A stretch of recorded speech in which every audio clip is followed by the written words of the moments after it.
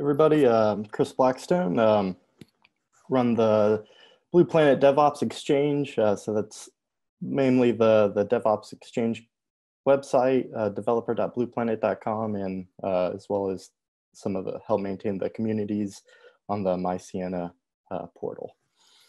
So the agenda for the 2002 Ask the Expert here is kind of do a quick review of the DevOps Exchange and communities, some of the things that may have changed recently, and then we'll get into the updates to the DevOps Toolkit and Blue Planet evaluation editions, as well as the DTKDist package updates. So those would be things like RSDK, bbprov, and then we'll get into a demo on unit testing resource adapters.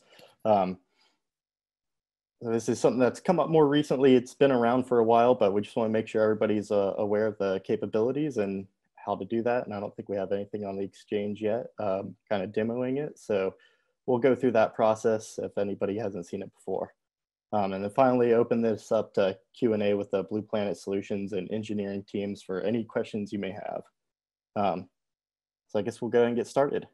So with regards to the DevOps Exchange and community updates, I guess I can come here and sign in.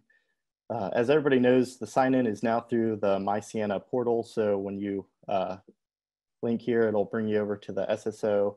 And of course, customers can just log in directly with their email and address and password, and Sienna users will be redirected to Okta, and then finally push through. So really the kind of biggest change we have here right now is we've kind of keep adding more and more documentations from the developer point of view. So now you can get a link to the latest publications more quickly, and then we just keep adding a little bit of kind of all these different dev docs. And really the most recent one would be the NFVO developer docs. These are now available as well. And of course, you can still get to all the publications. We have a link to get you quickly to the latest 2002 release. But of course, you can go backwards to any of the 1910 all the way back to 1806. And these would be all the PDF publications that would come out of our documentation team. Over to the dev tools. So of course, the 2002 release is out. If you haven't downloaded it yet, feel free to reach out to devexchange@sienna.com or devexchange@blueplanet.com to request those passwords, and we can get you set up. One of the things that has been updated recently is the release notes. So you can now come into the DevOps Toolkit and more easily see what this current version includes as far as the DTKDist version, BBO Core Dev, Frost Orchestrate, UI Dev. And then within that DTKDist version, we break down the actual packages as well. Now for the change log for each of these packages, you would jump over to the DTKDist docs here, and you can then drill in to say DTK invoke and pick the version and see the change log specific to that release here.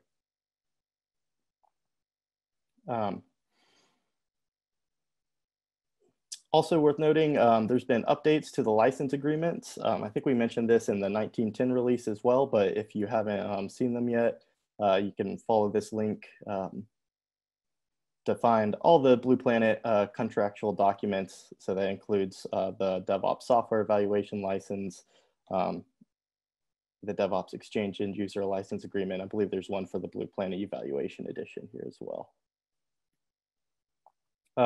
And of course, just to review kind of the access levels, I think back with the 1910 or a little bit before, we've opened up the community forum as read-only to anybody. So the community forum, of course, is if you come to the MySienna portal here, and then under QA, Blue Planet.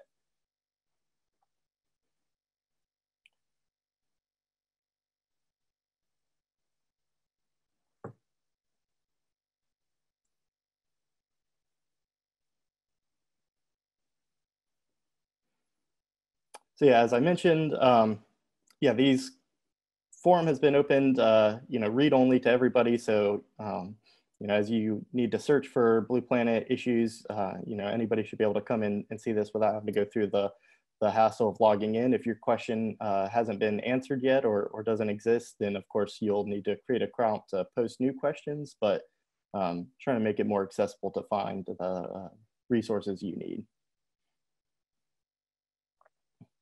Okay, so yeah, as mentioned with the DevOps Toolkit and BP eval editions, really no significant changes to how those work. Again, the DTKDist has just been upgraded to include all those latest cat packages. We will talk about a few of the major or notable changes from the latest DTKDist packages. And with regards to the Blue Planet eval edition, it's just containing the latest GA solution lineup for MDSO and NFEO. And of course, we also have a light orchestrate only version now. Often we kind of get questions on the different use cases between the DevOps Toolkit and the evaluation edition. And so I'd say the DevOps Toolkit is really meant for building microservices such as resource adapters or service templates, or really any other microservice that would actually extend the Blue Planet MDSO platform itself. Whereas the Blue Planet eval edition is more useful for doing a demo or a trial of Blue Planet MDSO or NFEO. And it can be used for development, particularly if you're trying to interface with the Blue Planet API from a northbound system, such as OSS BSS system. Okay, so now to talk about some of the specific DTKDist package updates. So yeah, the current DevOps Toolkit 2002.1-2 is our GA release right now. It includes the DTKDist release 2002.1-3. Of course, the easiest way to see this is probably just to do an ls in whichever your current toolkit is, and you'll see that right there at the home directory. So if I list my home directory here, I can see I have the DTKDist 2002.1.3. And of course, these the DTKDist itself does often update more frequently than the entire DevOps toolkit. And if you're ever interested in getting the latest release there, you can go find that within the GitLab instance, git.blueplanet.com, and just search for the DTKDist project. So within here, we have the releases, and you can download the tar file that would just be unzipped, and there's a simple install script included to update your DevOps toolkit environment to whichever specific release of DTKDist you need. Okay, so some of the notable changes is the REST API now also provides a connection validation endpoint. So this is in addition to the short-lived connections from 1910. Since those connections don't stay active, if you're building different service templates on top of a resource adapter and calling directly to the RA's API, it would be useful to validate that that endpoint is up and active before you make any requests southbound. In addition, the custom endpoints API has been improved and simplified, so it's easier to create your own custom endpoints if you're trying to develop against something that we don't have out of the box. And so we can take a look at what those are. Those are under RSDK, of course, the latest release, and then this custom endpoints file. So RSDK 410, and then you can come to this dropdown and find the documentation for the custom endpoints. As I mentioned, these have been updated to try and make it simpler to extend and create your own endpoints. In addition to that, there's been several improvements to the RA's integration with the GCS, which is kind of the centralized settings for Blue Planet instance. There's also been improvements to the Yang RA tools, so it's the Yang Gen RA and Yang Prepare CLI tools. And lastly, modifications to the BPProv's state history limit, as well as I think some other things resulted in some significant memory improvements. So if you were creating or using device RAs, you should see a great reduction in the memory requirements from those RAs on the MDSO system. So in our testing with a 3-host cluster, they provisioned over 84,000 devices for a total of more than 22 million resources. And with these changes, they saw a reduction from about 25 gigabytes of memory used by the RAs down to only 3 gigabytes of memory. So that's pretty huge. I guess before I move on to the demo with unit testing, I just want to maybe give anybody a chance if they have any questions with regards to the DTKDist package updates. You maybe reach out in the chat, or I think you may be able to raise your hand and I can give you a chance to speak that way as well.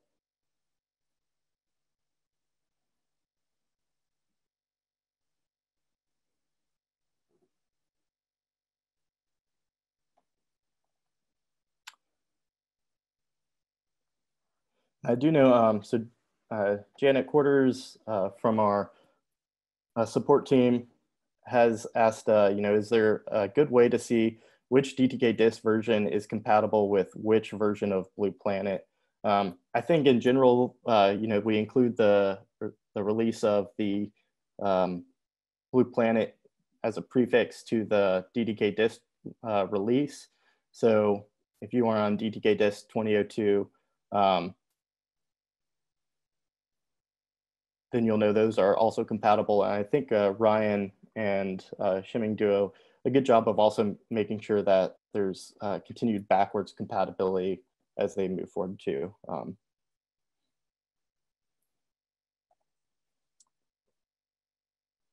then we're also asked if we have any more details on some of the GCS changes. I don't know, Ryan, if you can speak to any of that.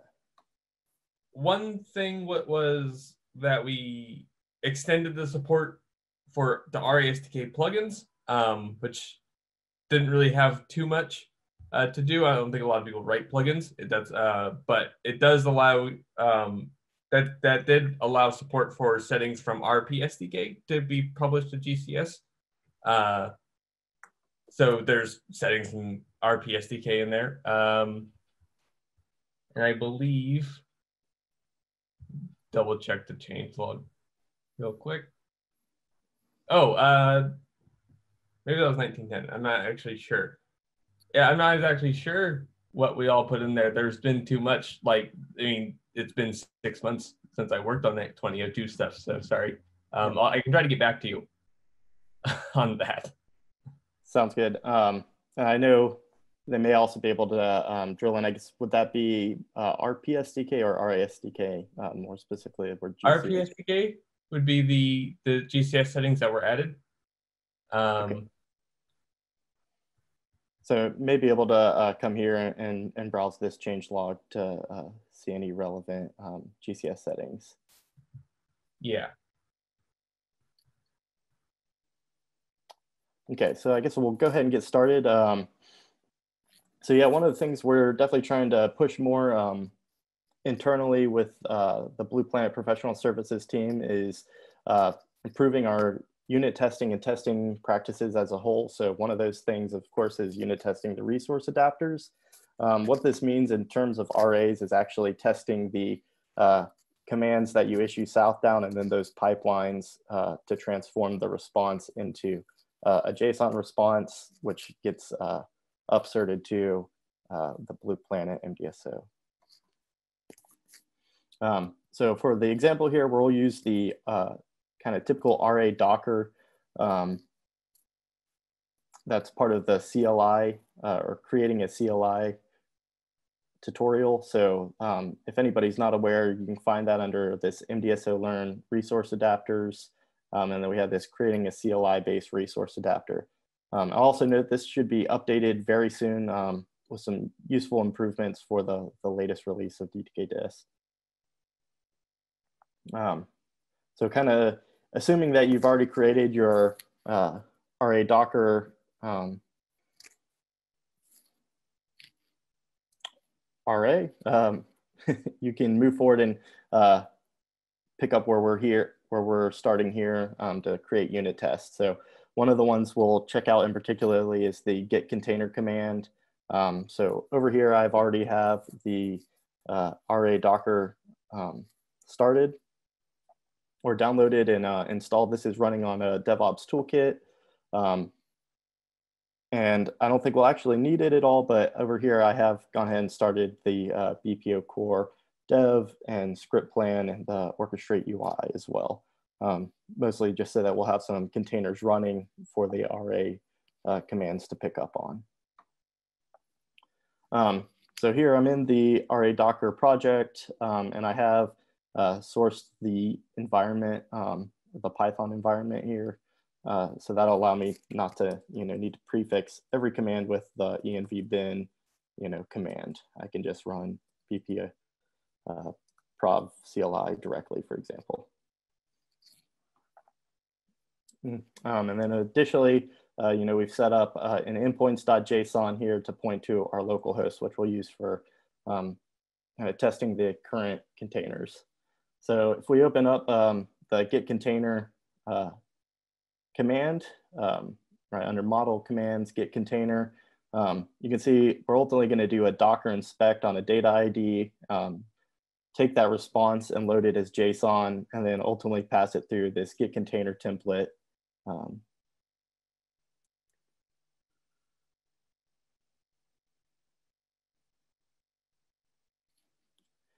Here, which will form our JSON response. So if I wanted to kind of manually test out that command or run it off as a one-off, I can use the BPO prov CLI. I believe it's command run. And then you specify the location of the model folder. So this will be RA Docker model. The endpoint for our specific command that we're going to run here. So git command container is a CLI endpoint. And then we'll pass in any data that we need to, which in this case would be an ID here. And then -- start to actually run this. So of course, for this command, I'm going to need to pass in an ID, and I don't know what those are yet. So we'll just kind of copy that now. And so I could take a look with Docker PS here. I can see the different containers running. I also started this BusyBox container, which is just pinging Google. So that's the container ID I'll use. And then, of course, we list this here as well. And then if you were curious, ultimately, we're going to go down and pass the command Docker inspect against this. So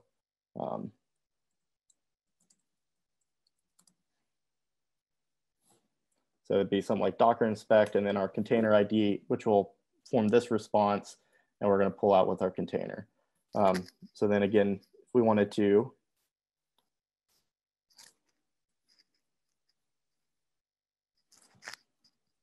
test that with bpprov directly,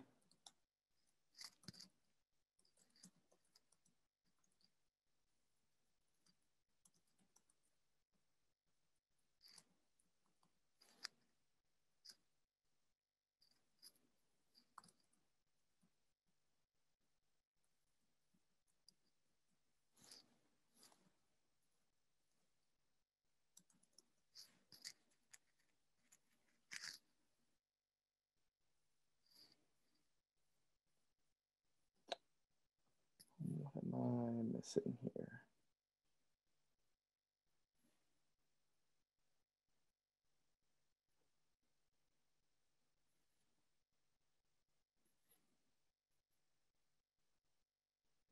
The specific command. All right, so we're running this against the commands git container JSON command. So that looks like that's working successfully here. So now if I wanted to actually create a unit test for this, we can kind of take a look at where this is in the DTKDist docs. It's under plan or bpprov. So we'll go to the latest release of bpprov here. and then we can actually check out this bpprof testing section. And essentially, you'll just create this JSON file that will kind of define your test. So the endpoint that it's going to use, the parameters that we're passing out. So that would be the equivalent to my ID here. And then what we would expect from the CLI. So that would be the Docker inspect command that is ultimately going to be generated.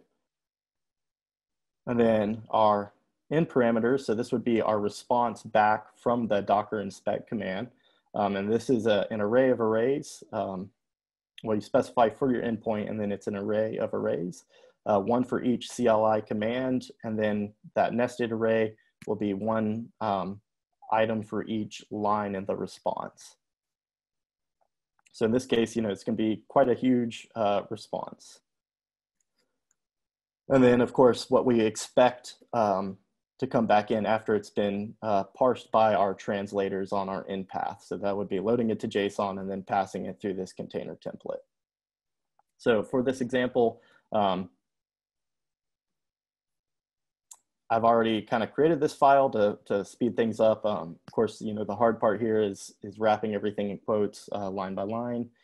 Everything else is fairly straightforward. So we're going to specify this ID parameter that will pass in, which will then result in this Docker inspect command, which will generate this response, and finally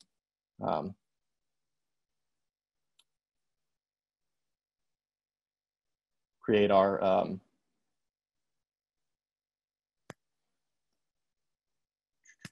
JSON template here that would actually be the response into Blue Planet. So I'll just copy this whole thing.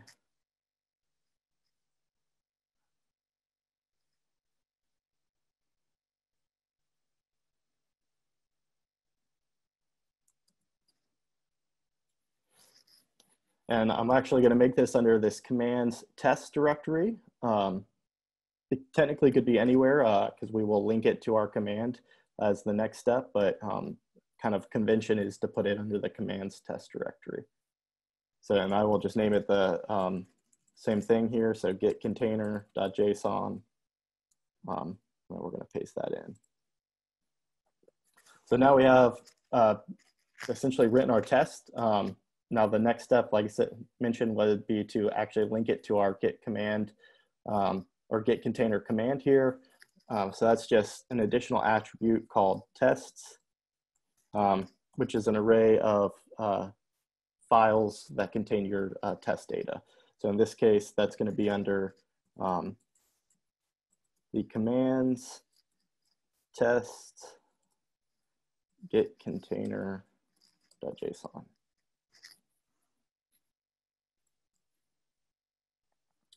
So with that written now, we can actually test out that command. So using the bpprof CLI again. So it's bpprof CLI, and then we want to run a test, specify our model directory, and then we're going to specify the specific command that we want to test here. So to the test, hey, successful. So we know everything worked well there. So why would you want to create tests kind of manually this way, especially when the response is so huge? I guess this would be, if you really wanted to practice what we call test-driven development, where you're writing your tests before you even wrote your command. So you know which data you're going to need to pass down southbound, and then the resource type definition that you created that defines kind of your JSON model that will go back to MDSO. So if you know that information ahead of time, you could write the test and then start your development and work towards a passing test, which would indicate that your command is now working successfully. Alternatively, if you kind of go the route we did here, maybe you're creating the command for the first time brand new. After you get it working, it's in a stable point, and so you want to create a test to kind of save that point. So as future iterations go, you'll be notified to any breaking changes. You can actually use some commands, some tools with bpprof CLI to record your command and then actually turn that into an automatically generated test, which can be a lot simpler, specifically when you have to create a huge response and convert that all to a line-by-line JSON response. So for that example, we'll actually do the show containers. So this is just going to be equivalent of a list function on a single Git container. You can see ultimately the command that we're going to run is going to be this docker ps, which will pipe into docker inspect for all of our containers. So you can see if I were to run that, this would be a huge response and a serious pain to, then convert into a JSON test, breaking everything out line by line, have to escape the quotes, and all of that. So what we can do is we can actually run our command as a one-off command, and we can add this option to record the response. So we'll do that now. So again, it's just adding this extra record option and then specifying the file where we want to save that recording to. So we just did it there. You can see, because previous testing, we're generating our responses correctly. And now this will have created a show containers recording. This recording is ultimately a JSON file as well that contains really everything that happened behind the scenes as part of the response southbound, and then of course getting that response back northbound and running through all the transformations. So then with the use of the bpprov, I can turn this recording into a test with this record convert command. So we're saying record convert, you can convert it to several different things. In this case, we want to convert it to a test. This can also be used to create a simulator for your resource adapter. So that can be useful for testing when you don't actually have the physical device outbound. You can use this recordings to similarly create simulators. So I ran that there, and so it basically took my recording and popped out an auto-generated test. So you can see here, contains kind of all the same information from when we did it manually, specifying our endpoints, out parameters, what to expect back from the out parameters after, or out after any parameters have been injected. And then of course our in response. And it handles all that automatically for us, so that makes things very easy. So really the only step I need to do now is take this show containers JSON and move it to the directory that I want it to belong in. So I'll just come up to this test directory and move it there. And then of course I'll link it to the show containers command here. So that's just adding a tests block,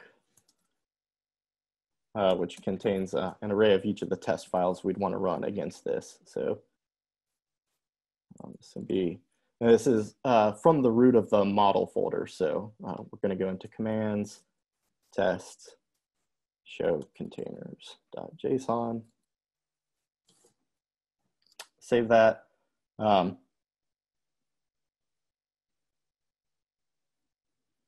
then of course we'll actually run that test and make sure that it is working as expected. Yeah.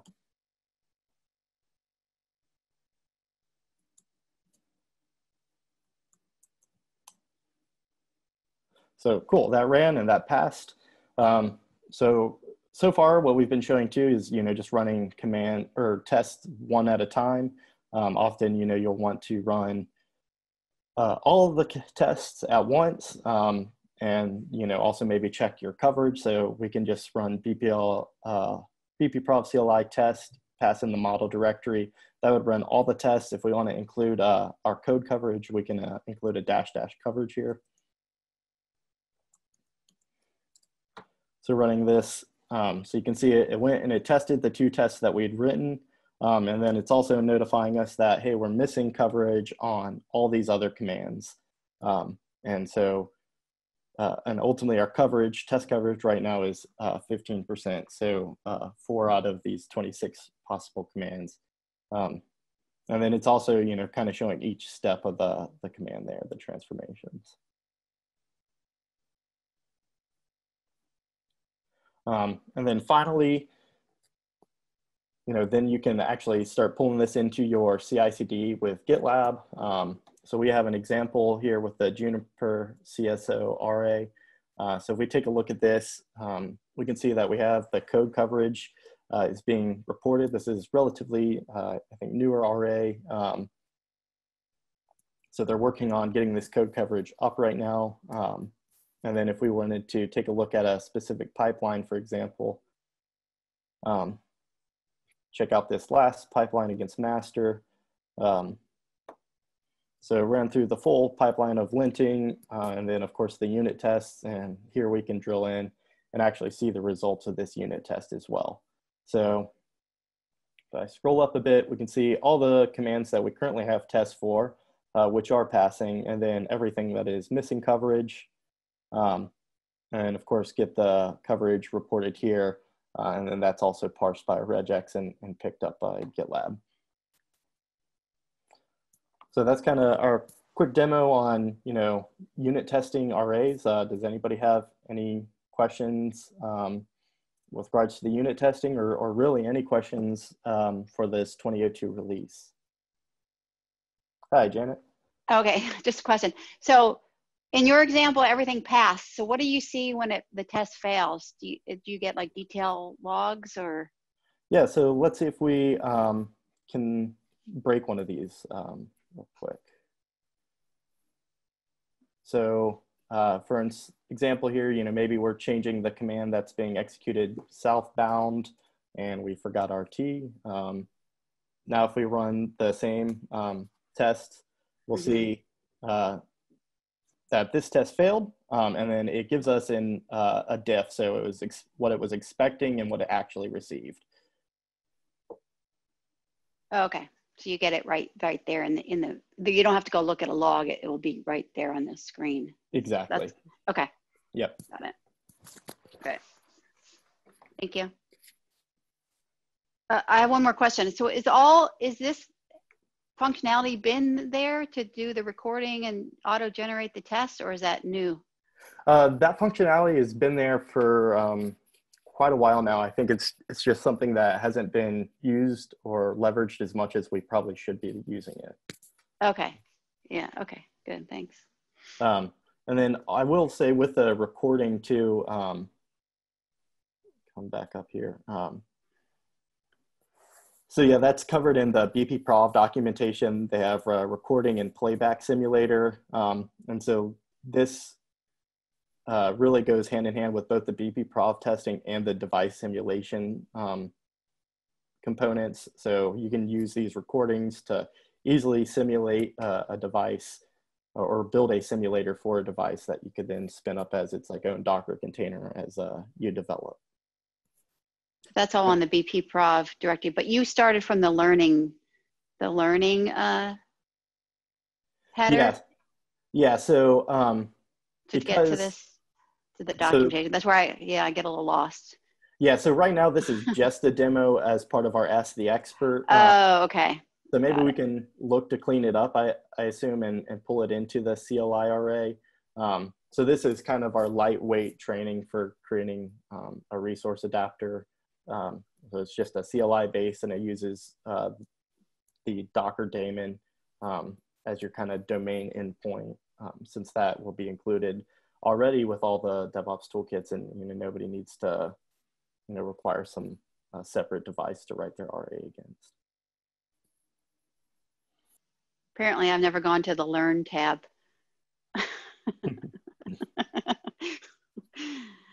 Yeah, and this, I will say, this is, we have an updated version of this that is currently under review. And it kind of talks about some of the latest topics, such as, or some of the things aren't that even that new, but best practices such as using asynchronous polling for your resource adapters, and some of the new changes. I think particularly right now, worth mentioning, for testing the RA, here we just say start the RA straight up, and then you can start hitting the endpoints. This is no longer true because of, I think, a change in 1910 possibly. RAs now wait to start their REST API endpoint until they can find BPO core. So this is, to prevent other microservices starting to use the RA before BPO core is even ready. And there's a flag that you can pass in here to run this without BPO core. I'm not sure off the top of my head. I don't know if Shimming or Ryan, that flag is, but that's just one of the many changes that'll be coming hopefully in the next day or two. Yeah, the flag that you were just talking about is -- RPSTK no require BPO core. Okay. Barely. Yeah. So yeah, that's this case.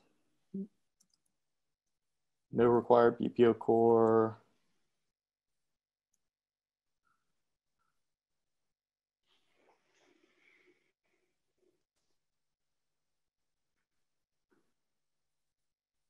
So the last one in the list, -- yeah. Yeah. I mean, if you're not planning on running the RA against BPO core anyways, you can also just disable RPSTK with that disable plugin option as well. Okay. Yeah, either one would do it. So yeah, just so there's an example here in the recording anyways, and we can update the Q&A section after this event so that everybody's questions are included and are asked the expert.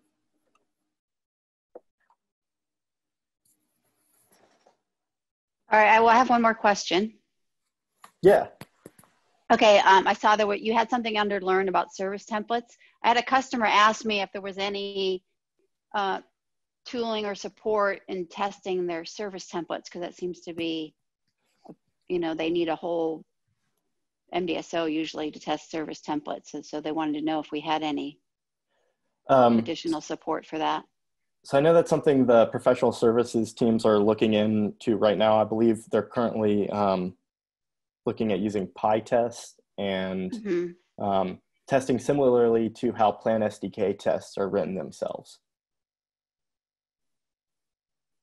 So as we figure that out, we'll be sure to include updated documentation here. Otherwise, I think, yeah, the next step is that integration testing using the Newman runner and Postman to write the tests, which is less than ideal.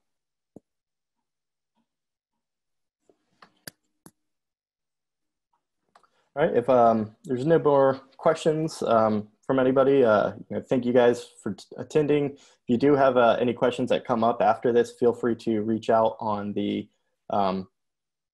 mySienna or Blue Planet communities.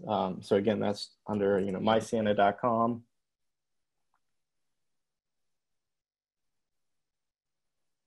And then you would go to QA Blue Planet. And then here, feel free to post any questions. I get alerts when anybody posts something new, and try to monitor these, as well as other people across our team try to watch these posts. All right, great, thanks everybody. Hope you guys have a good rest of the week, and stay safe.